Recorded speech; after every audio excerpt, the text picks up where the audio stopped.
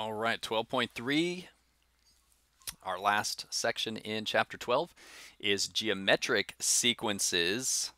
And let's go ahead and throw on and series. So in 12.2 we did arithmetic. Now we'll do geometric.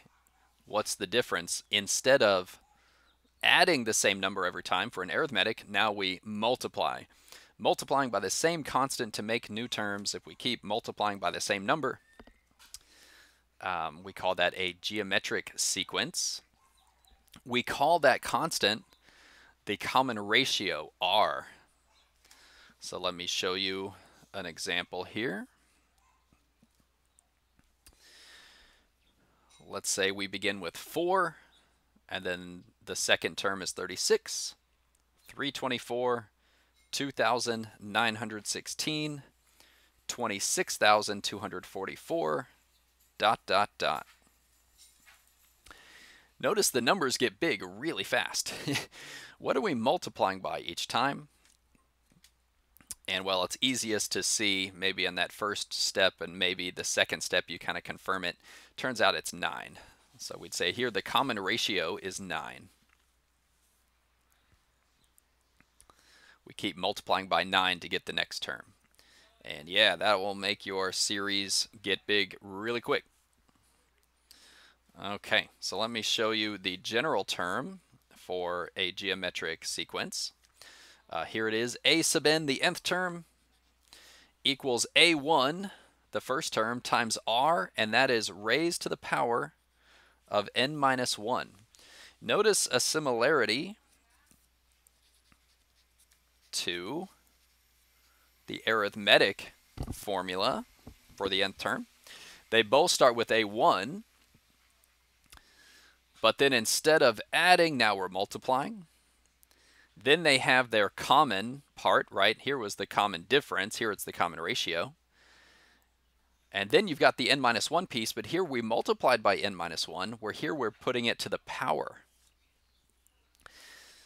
Now you may not notice this, and maybe you don't care, but I think it's pretty cool. Plus becomes multiplication. Adding becomes multiply, and then multiplying becomes an exponent. So maybe you've seen this acronym for the order of operations. Really, multiplying and dividing are the same thing, just opposites. So they really are grouped together. Adding and subtracting are really the same thing, just opposites.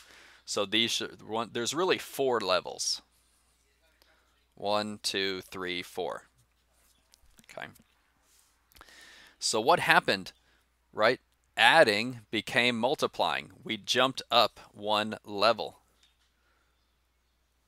Adding became then multiplying became an exponent, and we jumped up, like both parts moved up 1 degree, if you will, in the order of operations. Okay, I think that's really cool. What would happen if we went to another degree? Oh, okay, we won't go there. So let's look at this previous example with our new formula. An times r to the n minus 1. So in this example, well, our a1 is 4, r is 9, so 4 times 9 raised to the n minus 1. And if you don't believe me that that's really the formula, we can check a couple of terms really quickly. Hey, the first term, would that really give me 4? Well, if I plug in 1, then I've got 4 times 9 raised to the 1 minus 1. But that's 4 times 9 to the 0, and anything raised to the 0 is 1, so 4 times 1 really does get me the 4.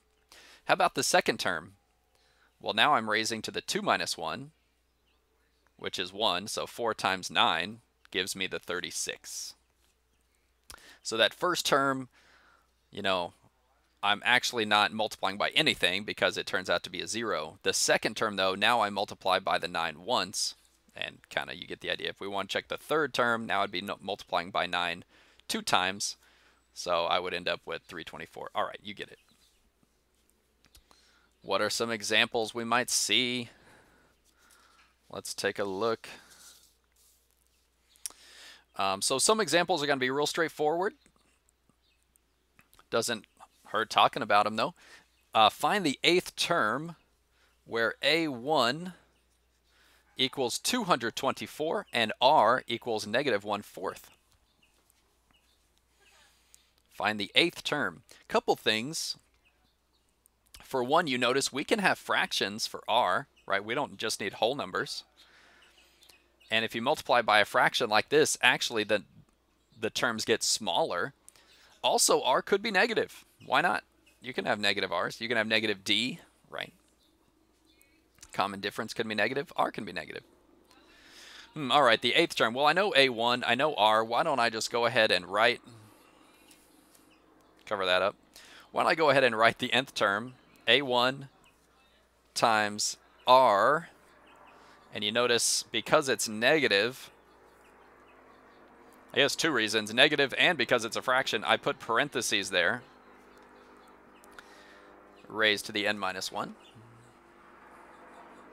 Okay, so then if I want to find the 8th term, then let's plug in 8. And while I go ahead and do the 8 minus 1, I'll put this into my calculator. Be careful with your parentheses. You gotta have parentheses around this -1/4. You should get, I converted my answer in my calculator to a fraction because it was definitely a decimal I did not recognize. It turns out it's -7 over 512. So use that fraction to decimal feature, right? The double arrow. Sometimes there's an F double arrow D, like that. We talked about it back in class. Okay, there's the 8th term. Very nice, very nice. Of course, we can make these a little bit harder. Let's do that with this one. In a geometric sequence, A3 equals 75, and A7 equals 46,875. Find A10, the 10th term. Okay, I really like these questions because it's really like a puzzle. You know, you're given a couple of pieces, 2 pieces of the puzzle, and with that, you can figure out any term. If you know it's a geometric sequence. So there's lots of different paths to figure out that number. Some are shorter than others. Hey, however you do it, doesn't matter to me, so long as you get the answer. Obviously, you know, you got to have all your work there, and it's got to be true. But there are many true paths to win to get the value of A10. Okay, here's how I would do it. I think this is the most intuitive, makes the most sense to me. I know A3, I know A7, so here's what I'm going to do. I'm going to just put this big list. Let me get rid of this for now. I'll fill that in later. Okay. So I'm going to start with A1. Well, I don't know what that is. And I'm just going to list them out, filling in the 2 that I know, and I'll just stop at A7. So I got A3 is 75, A7 46,875, and then I got all these blank spots in between. Now, if I really wanted to, I might painstakingly guess what I'm multiplying by to get from A3 to A7. But I think here there's a better way. I do want to realize how many steps are there to get there. Okay, so there's 1 step, 2 steps, 3 steps, 4 steps from A3 to A7. Makes sense. And each time, if this is a geometric, I'm multiplying by R times R times R times R times R. Right? So I multiplied by R 4 times to get from there to there. I can make an equation out of this. I started at 75, If I multiply by r 4 times, so that's r to the 4th, I'll end up with this. 75 times r to the 4th equals 46,875. And I can very quickly figure out what r is.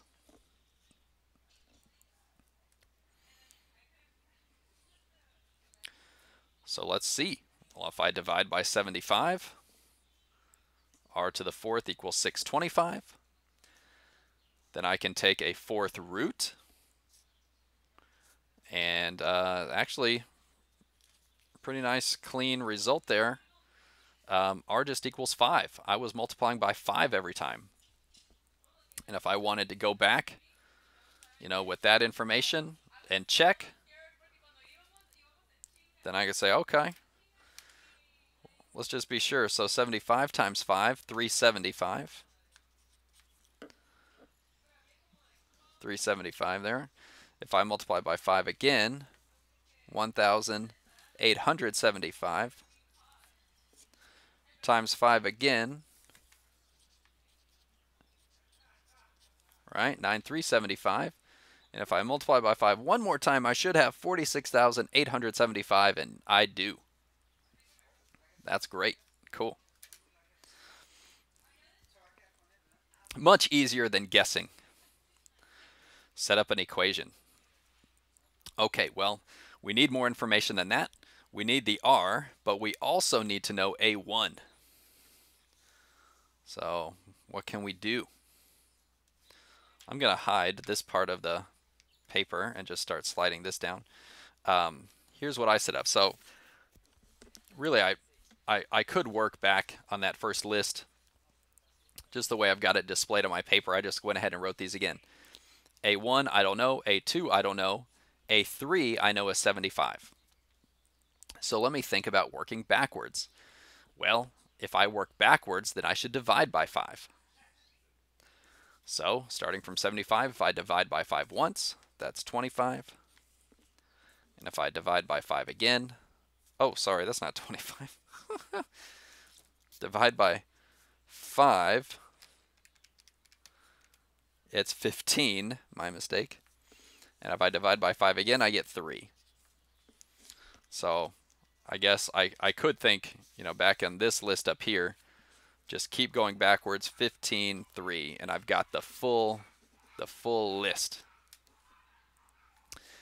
Perfect. I know my A1, I know R. Let's finish this off. So I'm now taking it right over here. 3 times 5 raised to the n minus 1. I wanted to know A10, so I'll plug in 10. That means it's 3 times 5 to the 9th. Grab my calculator for that. It's a big number. 5,859,375. And I got it. There's more than one way to do it. I'm just going to stick to this method. Another way, I guess I can just describe this one verbally. Even back here, once we've got our list, if we want to know A10, well, can't we just multiply that by 5 another 3 times? 46,875 times 5 times 5 times 5, make it to A10. We could do that too. I kind of like using the formula. But, however you get to that answer, so long as it's a legitimate path. All right, we're going to stop this video here. Next, we're going to talk about the nth partial sum of a geometric series.